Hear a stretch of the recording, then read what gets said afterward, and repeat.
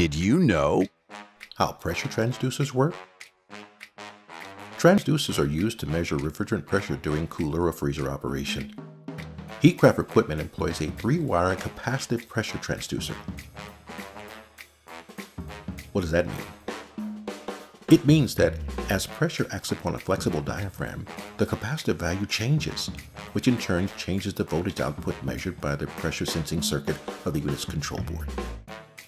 Heatcraft equipment sensors operate on a range of voltage values between 0.5 and 4.5 volts DC. The circuit board's processor scales and translates the voltage value to a pressure value.